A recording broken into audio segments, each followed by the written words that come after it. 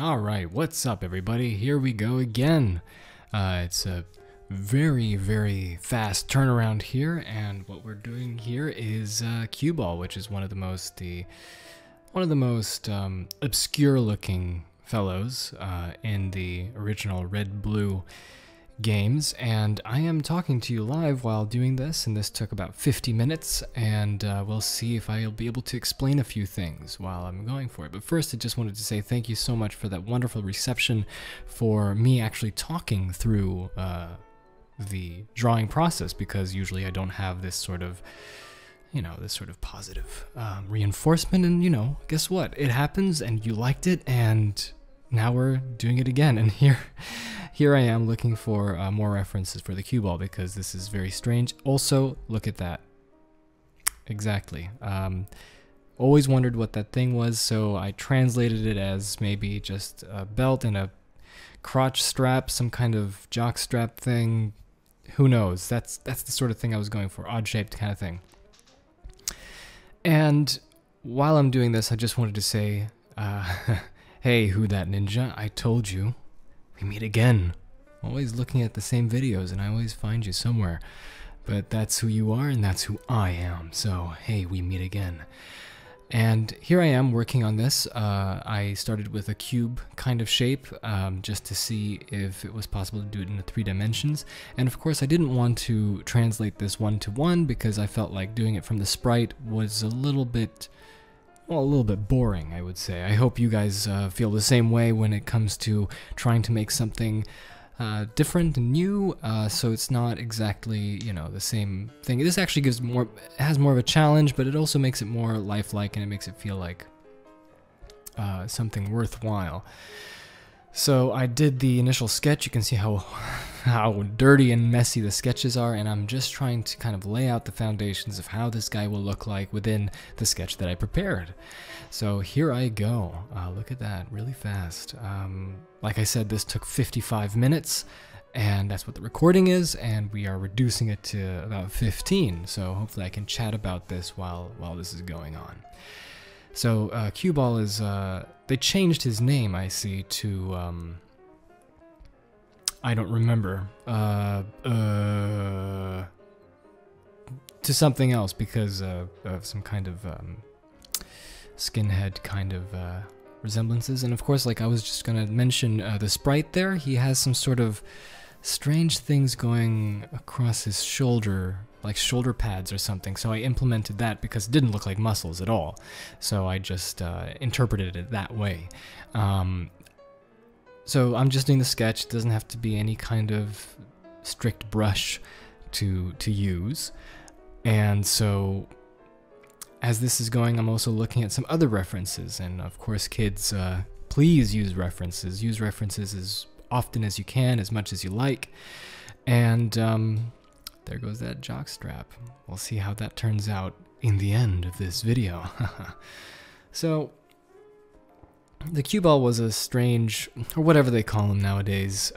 He had a different design change for the newer games, and he looked more like a biker, more like a bully. But in this case, this was so strange that I really wanted to see how we could translate it into what we have here. From the script, from the sprite, directly from the sprite, so we can see how it's possible to get this guy looking the way he does, trying to get not a direct translation from the sprite, but as far as design implementation and things that you can change, construe within your own interpretations, that's kind of what I was going for here. As far as Ken Sugimori's style, well, I mean, look, just trying to implement that blocky shape, trying to get that kind of very stocky look that Ken is, or he used to use more often than not. I think this hiker, who is very similar in build, is from the Fire Red and Leaf Green remakes. I think that's where the picture's from. If not, it might be Diamond and Pearl. I'm not sure, as I do not have extensive knowledge of games outside of Gen 1 and Gen 2. So, excuse me, princess, but hey, you gotta do something. All right, so I'm still kind of adjusting the sketch here. And as you can see, I took this to heart where it comes to flipping the canvas a lot. And I need to keep it in my habitual habit to get this guy looking the way he should be looking. So here's Cue Ball. The portrait from the stadium is always a great reference because there's a lot of things that could be missed from the sprite, and this is very closely related to the sprite and has more details, which is how I figured out the gambler actually has a beard, you know, from that one gambler picture that I did.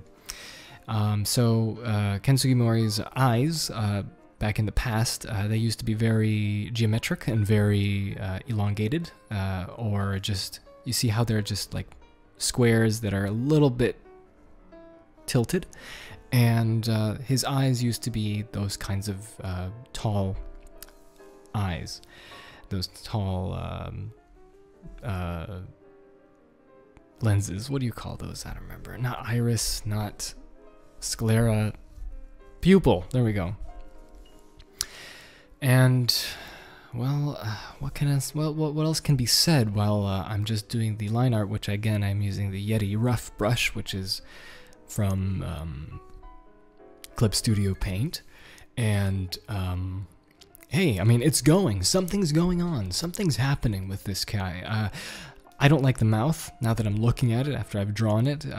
But hey, what can you do when you're kind of doing this quite fast?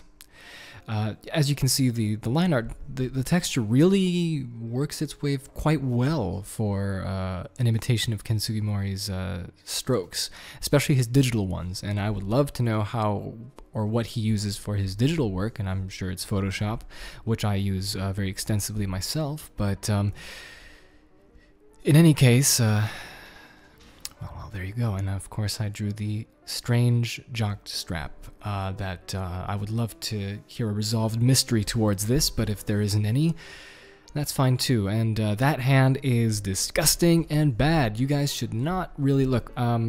As I keep going through this painting or drawing, you're going to see that I'm going to keep messing around with that hand quite a bit throughout the next half of this video.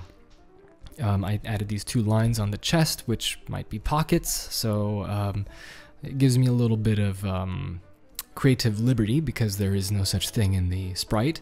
You know, there's a lack of detail towards it, but you know, I love the sprite. I love how it looks like.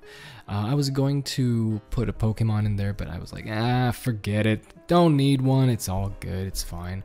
And I used a different layer to, as you can see with that, with the item that he's holding, the whip, so I can get a clear shape for the handle. And then, you know, you erase it because of course the hand is over the handle.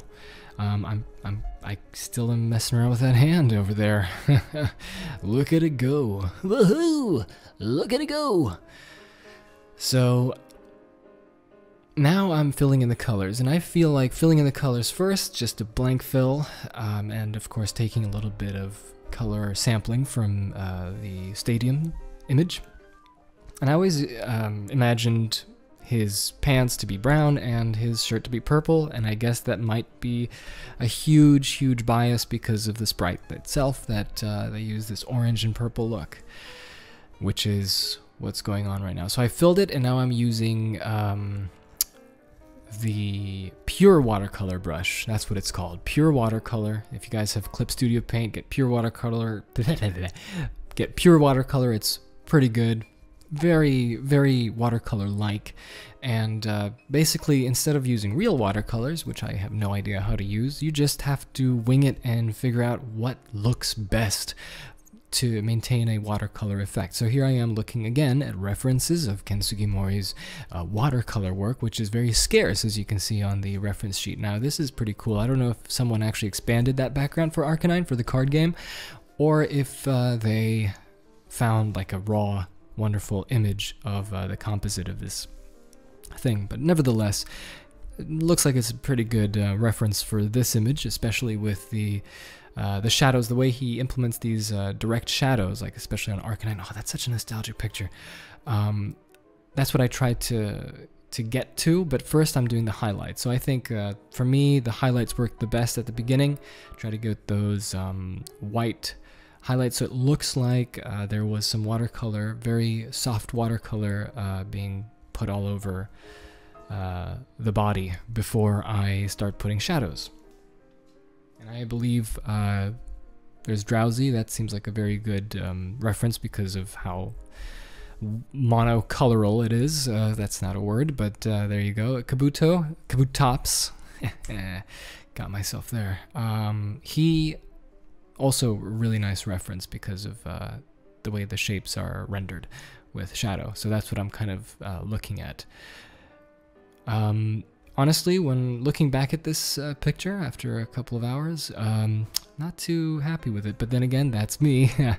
Always be unhappy. I will always be unhappy with what I've done. But hey, if you like it, I'm very happy. And you know, you can't help but try to share the things that you've done to people on the internet. So hey, everybody on the internet, I'm talking very quietly. Yeah, the shoulder pads and the wrist gauntlet things I thought were gray. I think that helps, and you know, the way Ken Sugimori's watercolors kind of color themselves as far as different fabrics and metals go, especially the metals. They always have some kind of color to it. Maybe the gray, I overdid it there because usually he would use some kind of blue or teal or something like that to give it that look, but in my case I kind of messed up with the shoulder pads. Anyway, I think I'm doing the pants now, and then doing the boots, and of course feet and boots are always an afterthought when it comes to me, which is unfortunate, but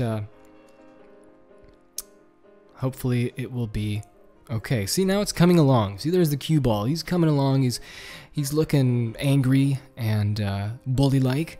And hopefully it looks like someone you will be able to see, or you saw, or you imagined you saw in the Pokemon world in Red and Blue, the original games. So I tried to put a little bit more detail, and now that if you look at the layers, I'm on a top layer, or actually I'm still on the flesh layer. I always start with the flesh and skin tones first, but at some point I will make a new layer, and I will start putting details all over the new layer, no matter what part of the body it is, and I think that just saves a lot of time, even though it's going to be hard to modify later on. But hey, you know what, usually I don't go back to my drawings, I just finish it and I'm like, okay, that's done, and I never really open it again.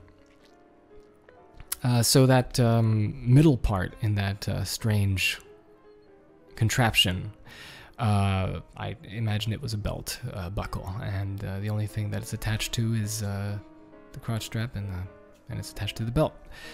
I have no idea what that is. I wish I knew the mystery of that crotch strap thing. But yeah, anyway, going into, now I'm just looking at the nose. It's not good, and then those eyes. Oh, what have I done? What have I done? But hey, it always happens.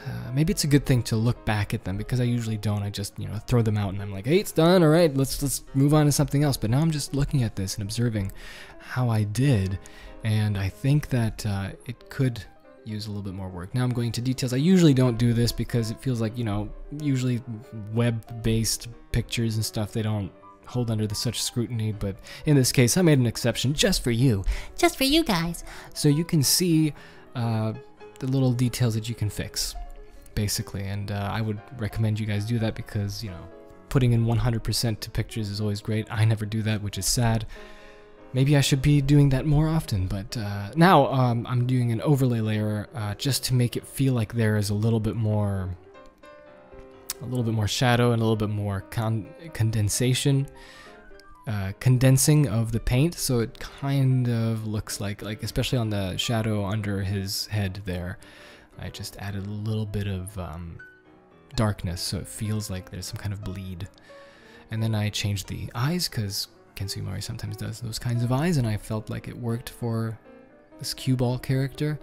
And when you flip it, you feel like you're a disaster, but it doesn't matter because we have to keep going here. And I think now it's just about done. Just added a little belt there so you can be more visible to see how that works. And there you go. Thanks guys for watching, and I am very happy you watched me draw this, and thanks for the wonderful comments from the last video, and I'm very, very thankful for that. So there's Cue Ball. I didn't render the whip. Don't matter. And hopefully this gave you some insight on how I do this thing. Hey, all right. Well, catch you later.